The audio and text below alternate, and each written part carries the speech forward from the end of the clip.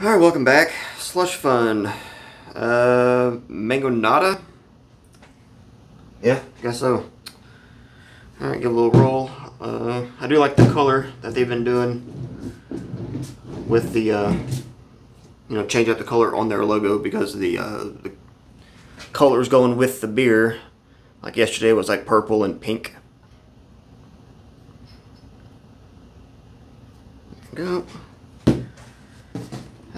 This 5.1%, a riff on one of the first slush funds we ever released. Mangonada is here to impress. The slush is packed with tons of mango puree and a hint of lime that is reminiscent of a mango margarita. The chamoy and tahini add a pleasant heat that stays in the background to round out this summertime slush fund. 16 check-ins. This was one of the latest releases.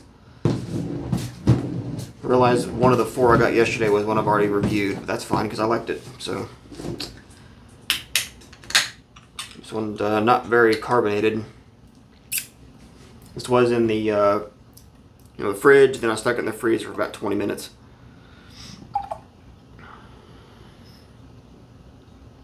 As you can hear, air conditioner's on. Another 90-something degree day. Does it look crooked to you?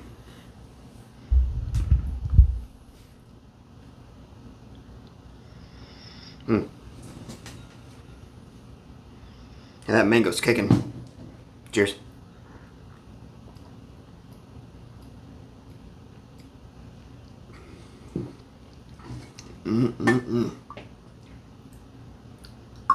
This has to be one of my favorites.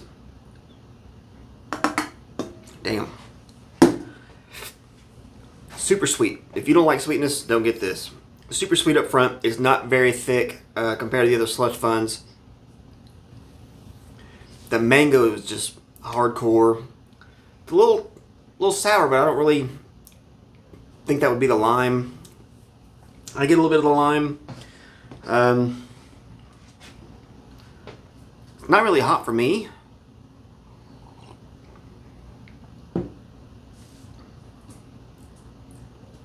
I'm not getting any chili pepper notes.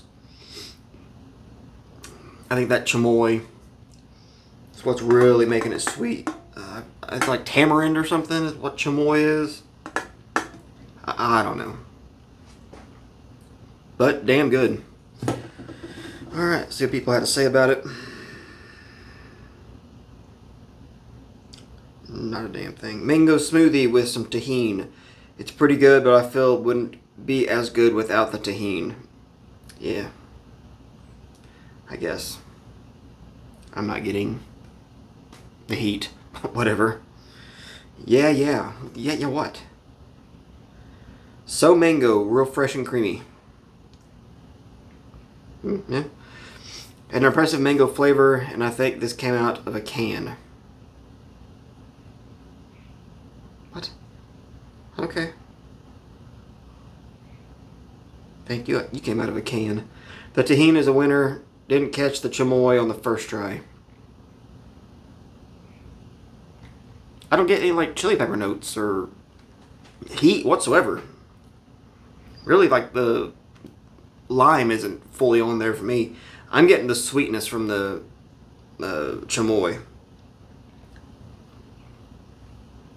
But it doesn't matter as long as it tastes good to you. It doesn't matter if you taste those notes or not. But it all blends together, I guess.